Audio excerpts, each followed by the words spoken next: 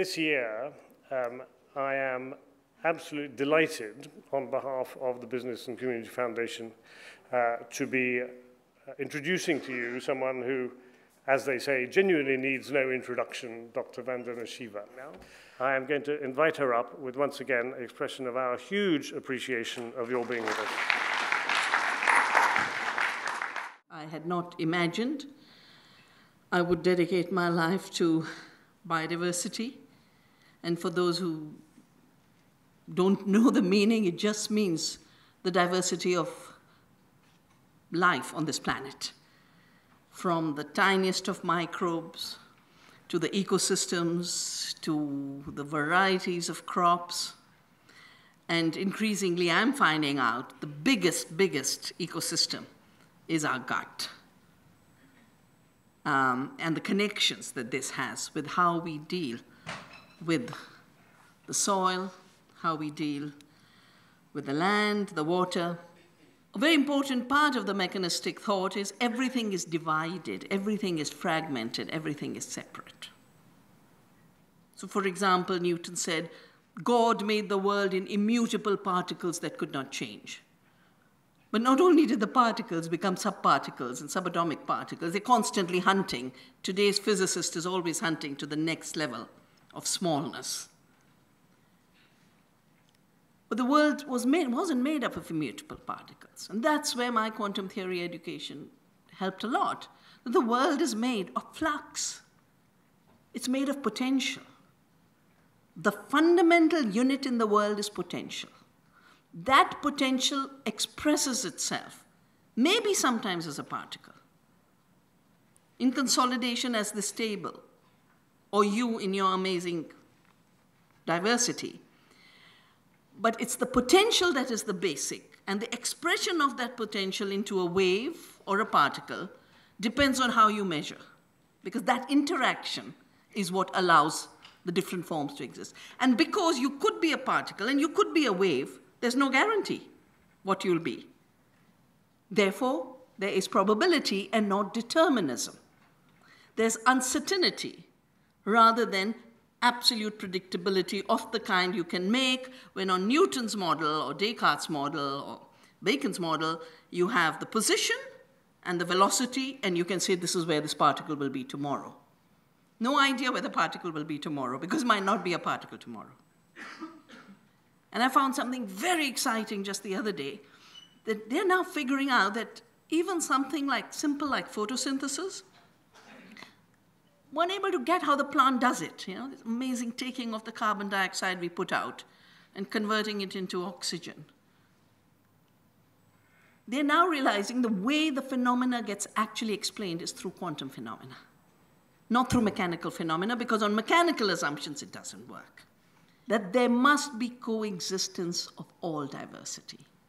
That it's not a monoculture of just one species, one age, one gender, one class, the kind of or one religion, whatever, the kind of monocultures that lead to violence.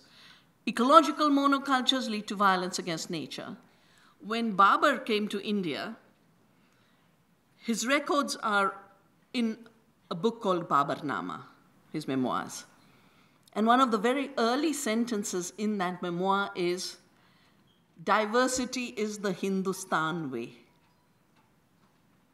Hindustan was the name given to the land beyond the Indus.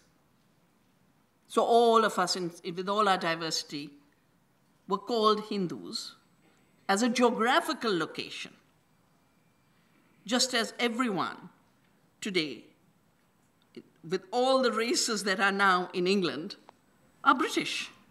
He then goes on to talk about how every climate is here, and it's so true. Up in the Himalaya, you have the third pole. You've got the Arctic, you've got the Antarctic, and the third pole is right here in the Himalaya. In the deserts of Rajasthan, which is interestingly the most populated desert of the world because people learned how to conserve water and grow food and cultivate biodiversity by making that biodiversity sacred. So every ecosystem of the world is right here, which has then led to the flourishing of diversity. And that flourishing of diversity has shaped our cultures very, very much.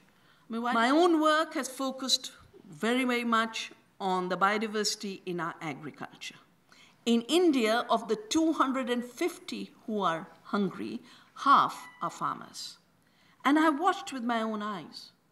A farmer has grown rice, borrowed for the chemicals, can't eat the rice, has to give it to the trader who sold him the chemicals on credit, goes hungry himself, then goes to buy rice at 4 times the price. And so rural areas are just declining in their nutritional status every year when they should be the ones with the first entitlement. And finally, a farmer should be producing for the nutrition, health, quality. After all, food is about taste too. Food is about relishing. Food is about giving our bodies the nourishment it needs. When food is made into a commodity and all that's measured is the commodity that left the farm, soil gets impoverished, farmer gets impoverished, your food gets impoverished, because commodities, it doesn't matter what's in it. You know, a ton of wheat with no nutrition is equal to a ton of wheat with nutrition. So in Punjab, the land of the Green Revolution, the governor of Punjab ticked off the Agriculture University vice chancellor who was saying, we did the Green Revolution, we did this, we did this, we did this. And he says, but you know, I get my wheat from Madhya Pradesh. Now, the wheat of Madhya Pradesh doesn't give you gluten allergies. The wheat of Madhya Pradesh has 9% protein. The wheat of Punjab is tasteless. The chapati rots in one day, can't be kept. The Madhya Pradesh chapatis will sit for 4 days and not go rotten. So the quality disappeared in the measurement of commodification. And what we've done is bring quality and nutrition back. We measure nutrition per acre. And over the 30 years that we've done the work, these are real farms of real farmers we've measured it on. We've taken the diversity of output rather than a monoculture yield. Then we've converted that diversity into nutrition on the basis of the National Institution of Nutrition tables. We can feed 2 Indias if we conserve biodiversity. So when I started the work, people used to say, we can't afford to have biodiversity because we've got to feed the world. Therefore, we've had to have monocultures. Therefore, we have to have chemicals. But this work is showing to feed the world, you need diversity. What is also coming out from science now is the more diversity you have in your fields, the more you can avoid chemical inputs. I'll give you just 2 other examples. I mentioned about the pest. You have diversity, you don't need to spray pesticides. You have diversity, you don't have weed problems. When you have weed problems, you first bring a chemical called glyphosate or Roundup. Roundup then kills everything green. Many of these greens in India are actually food. I did a study long ago in Bangalore. 250 species of greens that women eat are uncultivated. They're not crops they plant, but the amaranth that grows on its own. And that is some of the richest source of food. So as long as you have that in your field, you don't have malnutrition. As soon as you start saying only the soya matters or only the wheat matters, and then you start spraying, you get rid of a large part of nutrition, but now you have a toxic in your food. The World Health Organization last year announced that glyphosate is a carcinogen. Now, in 1985, Monsanto knew this. Glyphosate is the generic name. Roundup is the trade name of the same compound with some additives on it. And then you come to the soil. The soil is some of the richest source of biodiversity, but the minute you spray urea, you put urea into the soil, that biodiversity dies. Howard, whose work I mentioned, wrote, "A soil teeming with healthy life in the shape of abundant microflora and microfauna will bear healthy plants. And these, when consumed by animals and man, will confer health on animals and man. But an infertile soil, that is one lacking in sufficient microbial, fungal, and other life, will pass on some form of deficiency to the plant, and such plants, in turn, will pass on that deficiency to animals and man. Many of the micronutrients and trace element deficiencies that are responsible for many diseases today are beginning with the soil. And that is because we substituted the work of the biodiversity of the soil with the toxicity of external inputs, like urea. A Danish study found that in a cubic meter of soil, there were 5,000 earthworms, 50,000 insects and mites, 12 million roundworms, and a gram of soil contained 30,000 protozoa, 50,000 algae, 400,000 fungi, of which the most important is this mycorrhizal fungi, about which Howard wrote that this is the most important organism. This mycorrhizal fungi goes out, and in 1 cubic inch, there can be 8 miles of this fungi. It goes out and reaches out and collects the nutrients wherever they are. When this is dead, you can keep applying nitrogen, phosphorus, potassium. The systems to pick it up and bring it to the plant aren't there anymore. Toxics in our food. By forgetting biodiversity and not looking at what these poisons do to the biodiversity in the soil, the biodiversity of our plants, the biodiversity in our gut. So you know what the predictions are for the United States? That by the year 2025, on the graph that's growing, 1 in 2 children will be autistic. So when we talk about our common future linked to biodiversity, we are talking about that. How healthy are our communities? How healthy are our children? Now, all of you are studying business management. And business is ancient. Business management being taught is new. Usually the child of a businessman learned how to do the business. But this 200-year-old era of thinking mechanically in science has entered mechanically into economics, where we think everything is separate, where we think there are no connections and interrelationships. And therefore, we take actions without thinking of consequences. Because if everything is separate, what I do doesn't make a difference to you. But if we are connected in community, then what I do makes a difference to you, and therefore I must be thoughtful. If what I do makes a difference to the soil and the biodiversity and the water, then care for the soil and the water and biodiversity becomes part of my thinking about how I do business. So there's a biodiversity approach and there's a mechanical monoculture approach. It's an approach to life, it's an approach to society, it's an approach to governance, it's an approach to science, but it is also an approach to economics and business. So while we started all this work, because I wanted to create a nonviolent agriculture system, and I was also not, I didn't accept the fact that a handful of these chemical companies came out and started writing laws and saying, from now onwards, we'll be the inventors of seed. I said, seed has come from generations before us, millennia of nature's work and our ancestors' work.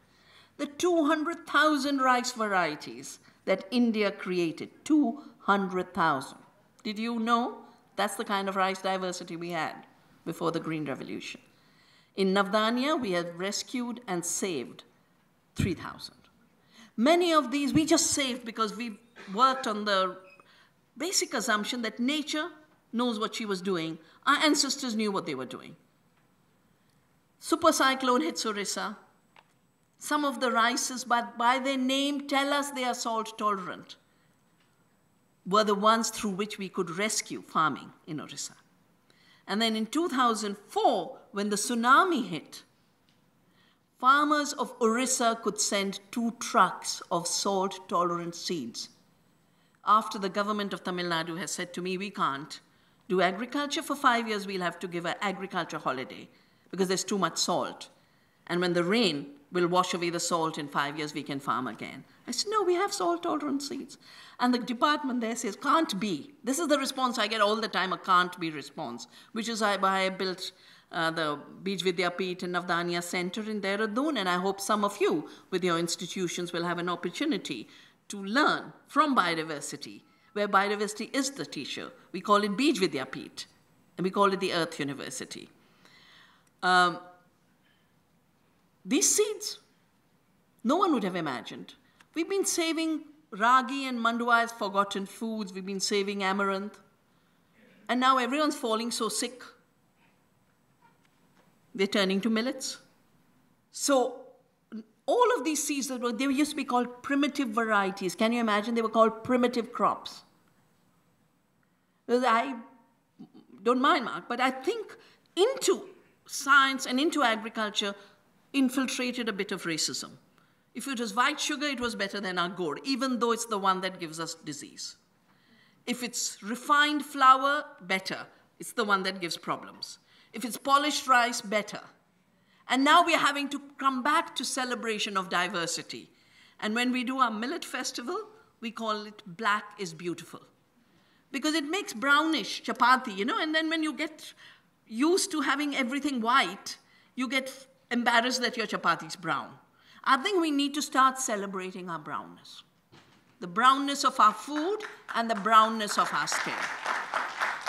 And with it, celebrate the centuries of wisdom and learning that we must distill for shaping the future, our common future. So this issue of patenting is actually creating an uncommon future. 5 companies say they own the seed. So I said, no, we will save seeds, and I will do what I can legally to not allow the patenting of seed to become the norm. I'm very happy that in India, every law we've written did not allow it. Our patent laws say biological processes are not inventions. We drafted, and I was part of the expert group, the Plant Variety Act, which they wanted for their monopoly. We have a clause, farmers' rights. Farmers are breeders. Farmers have an inalienable right to save, exchange, distribute, breed, sell seed. Can't be taken away. Only law in the world that has articulated this in black and white. We have a very strong biodiversity law, which came out of the Convention on Biological Diversity, which again recognizes that we have an amazing heritage. We also fought cases. The first was in 1984, the Bhopal disaster. I said, why are we using these poisons? And I took neem saplings from Delhi. In those days, there was no concrete on the pavements. It used to be all mud. I always say it's because there were no contracts for making pavements and digging them up and making them again, and digging them up and making them again. There was a very beautiful BBC show, Mere Desh Ki Dharti Sona Ugle, which is basically about making pavements forever. But in those days, there was soil, and therefore, when the Nimoli fell, you got neem saplings. I took a bucket full of neem saplings and said, no more Bhopals, plant a neem. 10 years later, I find neem has been patented for its pesticide use. We built a huge neem campaign. I collected 100,000 signatures from across the country, went to the European Patent Office, and challenged this patent held jointly by US Department of Agriculture and W.R. Grace, which already had created a lot of damage in the United States, and it's recorded in a film called The Civil Action, where they had taken the toxics and injected it into the groundwater. So in that area, children were being born with cancer. And eventually it was the mothers who discovered what had happened and fought this case, and eventually won. It took me 11 years to fight this case on neem. We started in 94. In 2005, that patent, which I call a biopiracy patent, we gave the name biopiracy to this phenomena of taking what is a collective heritage, what is biodiversity, what is the traditional knowledge associated with that diversity, and saying my invention. I invented neem. And then a company in Texas says, I invented basmati. We took that on also. And we challenged through the Supreme Court of India because we wanted the government to join. We also did a movement in the US, and I remember there were these old church ladies in Texas who made cards, which they sent to the US Patent and Trademark Office. And basically the card said, if you don't strike down this patent of piracy of basmati, we will have to rename you the US Piracy and Theft Office. There's a huge, big issue right now we're dealing with. There are too many patents. There are 1,500. So like I mentioned, we have the salt-tolerant seeds. We have other seeds. Now they're just doing tappa. They don't even bother anymore to do anything. They just put a stamp and say, this seed is ours, this seed is ours, this seed is ours. 1,500 patent on climate-resilient seeds that our farmers have evolved.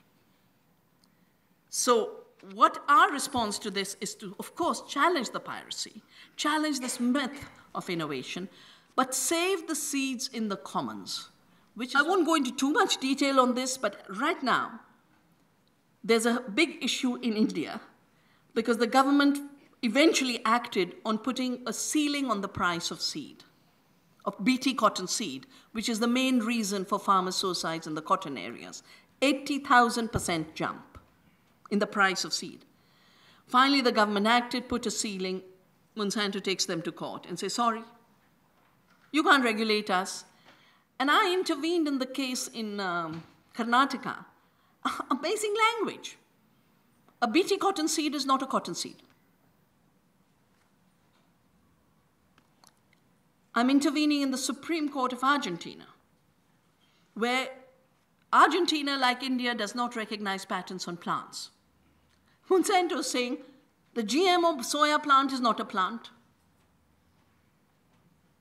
To knock down the law and get patents when they can't get patents. So I'm writing a biggish piece now on how, in the Monsanto world, a seed is not a seed, a plant is not a plant, a government is not a government, a law is not a law, democracy is not democracy, constitutions are not constitutions. There's only one lawmaking written by them. And I think this is a major threat to democracy. So there is the democracy of the farmer having the right to save seed, which is what we have dedicated ourselves to in Navdanya. There's the democracy of the eater to know what they're eating, but also to have access to good food. My next book is what's going on with the concentration of power. These 5 companies that originally thought they'd patent all seed are now becoming 3. Monsanto's merging with Bayer, Syngenta with ChemChina, Dow has merged with DuPont. And then next year, because of the financial imperative, they'll have to become 1. And the way it all becomes very profitable is shed a few more employees. So you're moving towards a speculation economy, not just in finance, but also in agriculture. If I was to read out how they get their patents, they're actually admitting. They say we have a software program, and we allow it to choose 100 lottery tickets. This is about breeding. The software program chooses 100 lottery tickets on which we bet. And we take the patent and start pushing and marketing them. Every family has a cancer victim. Every second person is a diabetic. Neurological problems everywhere. Hypertension everywhere. Most of it rooted in food. And I would like to tell all of you, invite all of you right here in this hall, 1st of October, linked to Gandhi's birth anniversary, we do an annual festival called Bhumi. This year it is about healing the planet and healing our bodies. The links between ecological health and planetary health and our health. All the work we've done, I always say to myself, my God, wouldn't it be wonderful if there were 100 young people turning this into their entrepreneurship, making this their life's business. And it's not that you can't do business in ethical ways. All you have to do is shift from that linear mechanical thinking of extraction. How can I extract more and more from society? How can I extract more and more from nature? To shifting through the laws that biodiversity teaches us. First, pluralism, Second, the law of return. That is how biodiversity works, on the law of return. Mutuality, symbiosis, giving back. For my 45 years, that's what I've done. And I think for another 20 years I can carry on, because my soul was not destroyed, my conscience was not extinguished. Each of you has so much to contribute. I want to offer from Navdanya and our team an opportunity to each of your institutions to see how all that you have learned can really become business in service to the earth and business in service to community. Thank you.